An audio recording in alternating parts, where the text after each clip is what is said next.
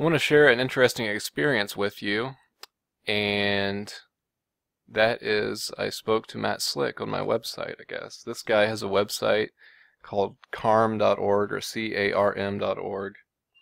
Not sure exactly what it stands for. Christian Apologetics Research Ministries or something like that, maybe. I don't know.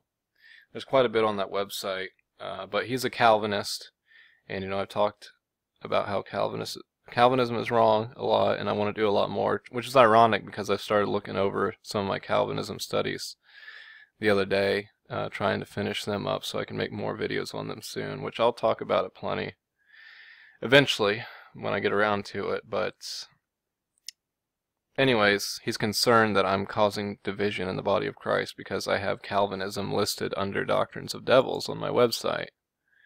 And so we debated a little bit. I've had plenty of debates with Calvinists, and thought it was interesting that, I visited his website and I've seen him on YouTube and stuff, so it was kind of surreal for him to be here. And I'm pretty sure it was him. It could have been somebody being a fake, I don't know. But he let me talk to him on Skype.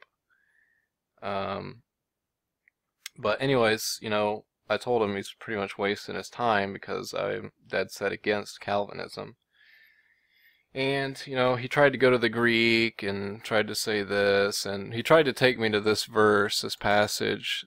This is examiningcalvinism.com, which they refute Calvinism. I think it's a very good website for that, except for they do teach that a born-again Christian can lose their salvation, which is false. But I'd say like 80 to 90% of what they have on here is pretty accurate. It's very useful one way or the other. And so he told me about 1 Samuel chapter 3, verse 14. It says, the Lord said to Samuel, "Behold, I am about to do a thing in Israel, at which both ears of everyone who hears it will tingle. In that day I will carry out against Eli all that I have spoken concerning his house from beginning to end. For I have told him that I am about to judge his house forever for the iniquity which he knew, because his sons brought a curse on themselves, and he did not rebuke them. Therefore I have sworn to the house of Eli that the iniquity of Eli's house shall not be atoned for by sacrifice or offering forever." So if you're against Calvinism, you say, well, Jesus died for the sins of the world. He died for the sins of everybody. Everybody has the opportunity or the option to turn to Christ. Of course, Calvinism teaches that Christ preordained some individuals to be saved, and he preordained many individuals to be damned, without any options of repentance, which is absolutely false. Makes God, the author of evil, makes him a tyrant, and maligns the character of God. There's so many problems with Calvinism, and it's so completely wrong in how they twist the scriptures. But they'll use this, 1 Samuel chapter 3, verse 14, and they'll say, well, did Jesus really die for the sins of every individual, for the world? Because this says that the iniquity of Eli's house shall not be atoned for by sacrifice or offering forever. They shall not be atoned for. So therefore Jesus didn't atone for everybody. And, I told him, I looked at it and gave my opinion on it, and I said, this is like comparing apples to oranges. This has nothing to do with the sacrifice of Jesus. It's not, in view in this verse. It's taking it out of context. And he's like, well, it doesn't have anything to do with the sacrifice of Jesus. That's the sacrifice. So this says that, their sins will not be atoned for by any sacrifice or any offering forever. And Jesus, that includes his sacrifice. That includes his offering. No, it doesn't. Okay. So anyways, and so I told him that it's like comparing apples to oranges. He's taking this out of context, and I went to this website, Examining Calvinism. I told them about it. And so they explain things pretty much the same, maybe a little differently. They say that the curse that was on Eli's house was not the curse to damnation. Okay, so let's see. There's no mention in the prophecy of 1 Samuel chapter 2, verse 28 through 36 that says that the curse on the house of Eli was that Every one of its descendants, however many thousands of them, were all going to hell, as an alleged generation of children growing up as priests and servants in the Lord, all being born damned, for which there was no atonement to save them. Rather, the untonable curse on the house of Eli was premature death, poverty, and the loss of its priestly heritage. And there was no sacrifice or offering that would atone for or reverse this judgment. So the argument is not whether I deny that the curse was unatonable. The argument is, what exactly was that unatonable curse? Was it a curse to damnation, or was it a curse to premature death, poverty, and loss of its priestly heritage? 1 Samuel chapter 2 verse 28 through 36, 1 Kings chapter 2 verse 26 through 27, and 1 Samuel chapter 22 verse 22, which would show that the curse is to premature death, poverty, and loss of its priestly heritage. If it was a curse to damnation, you need only ask whether Abiathar is in hell, or Ahimelech and the 85 priests of Nob in hell.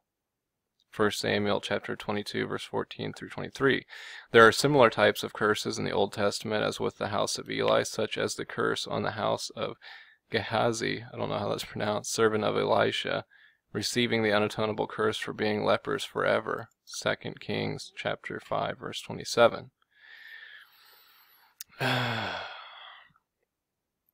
And so, what will not atone for the sins of Eli's house? The blood sacrifices and offerings performed by the Old Testament priests would not appease God's anger in order to change his mind concerning the judgment which he had decreed upon the house of Eli. God denied atonement from that curse.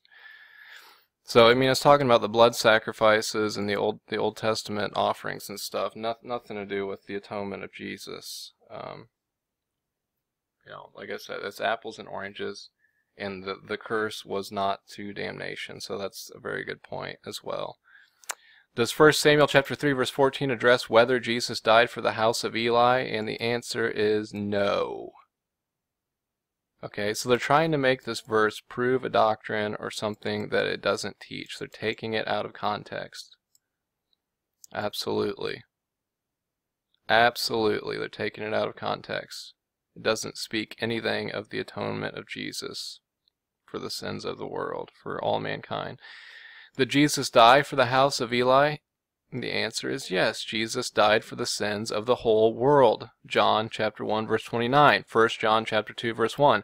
Having come as the Savior of the world. John chapter 12 verse 47. There is no verse in the Bible which states that there are some people that Jesus did not die for.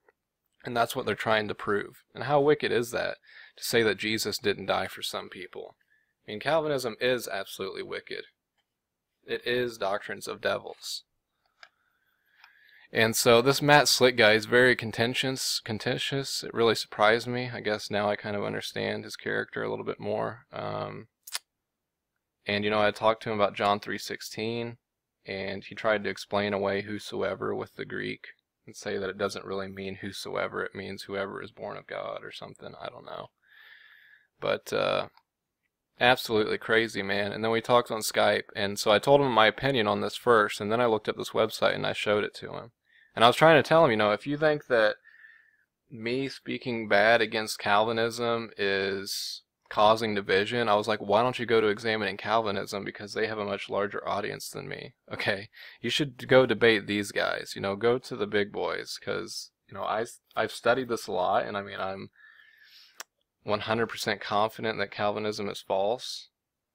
But like I said, this website, like, a lot of people are going to go to this. It's a very good resource for refuting Calvinism.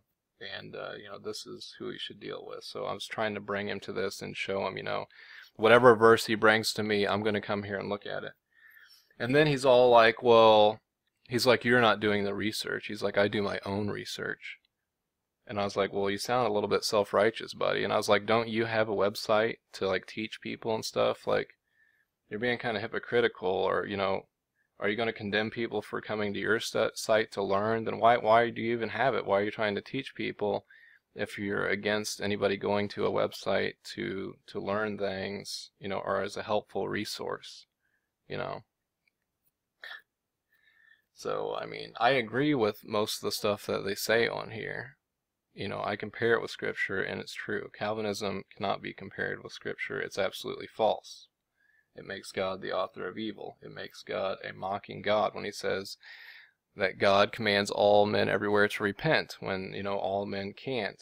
You know, it doesn't mean just the elect. It's absolute craziness. But Calvinists are very contentious as a whole. I should have expected it, but I don't know. He came off as a little bit self-righteous and disrespectful to me. And, you know, I tried to tell him that it's just a waste of time because I'm not going to convince him, he's not going to convince me, and we're just going to go around in circles.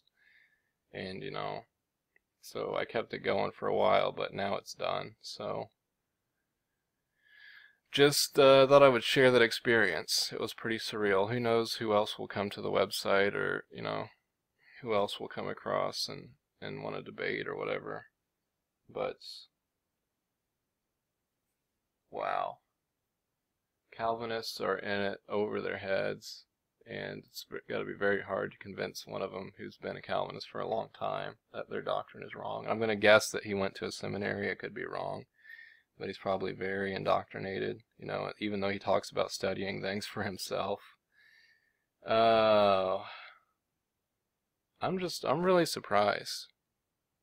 And, you know, after I told him that he was self-righteous, that he seemed a bit self-righteous by what he said about, you know, him not having to research things from other people or whatever.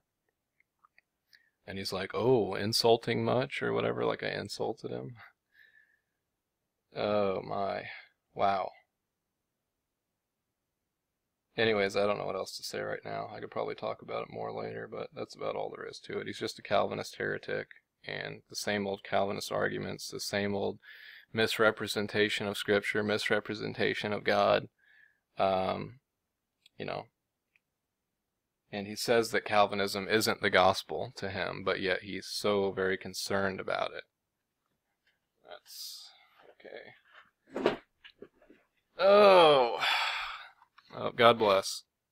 Love you guys. Don't be a Calvinist. Bye.